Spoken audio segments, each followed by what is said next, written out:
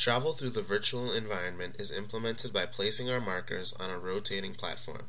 Spinning the platform moves the environment around in the same fashion.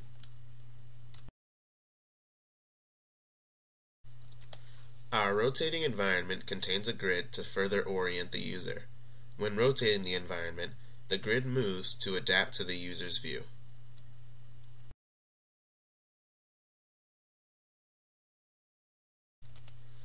We use this tool to achieve selection, translation, and rotation of objects.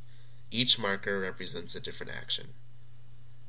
In the virtual environment, the transparent white box selects objects for translation. The yellow box rotates the objects around the y-axis. The blue box rotates around the x-axis, and the red box rotates around the z-axis. The user highlights an object with the dominant hand marker, represented by the red box, and clicks with the opposite hand to begin translating. The new location of the object translated is determined by the location of the dominant hand marker.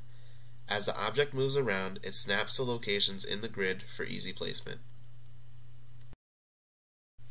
Rotation is initiated by clicking on the marker that has the particular rotation axis selected.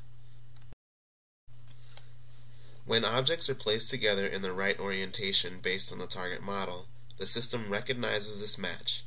The pieces snap together as one entity and can now be translated together as such. As well as the created model, the target model, signified in light blue, can be translated as one unit.